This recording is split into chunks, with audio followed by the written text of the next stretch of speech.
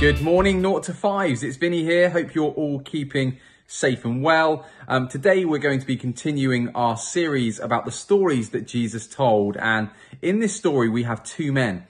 One of these men is very clever or very wise, and the other man is a little bit silly. And we'll read the story now and you'll see why. The House on the Rock. Here is a man. He is looking for a place to build a house.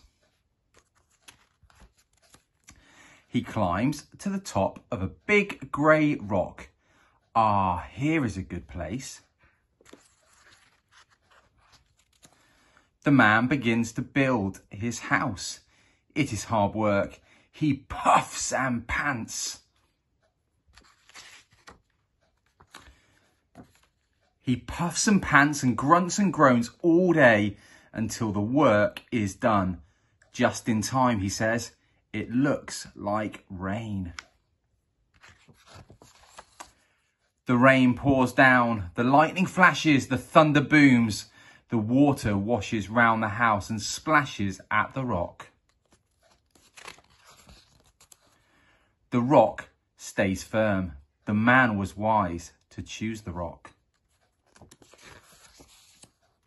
Here is another man. He wants a house. I want it now. I want it quick. This place will do, he says. He builds his house down on the sand. This won't take long, he says, and whistles as he works. His house is done. He goes inside and shuts the door. A raindrop drips onto his nose. Oh dear. The rain pours, the lightning flashes, the thunder booms. The water rushes through the house and splashes at his knees. The sand is washed away. His house falls flat. The silly man was wrong to build on sand. Jesus says, I am like the wise man's rock. If you trust me, I will never let you down. For today's craft, you will need some paint. You'll also need a piece of pastel card, which you'll find in your packs.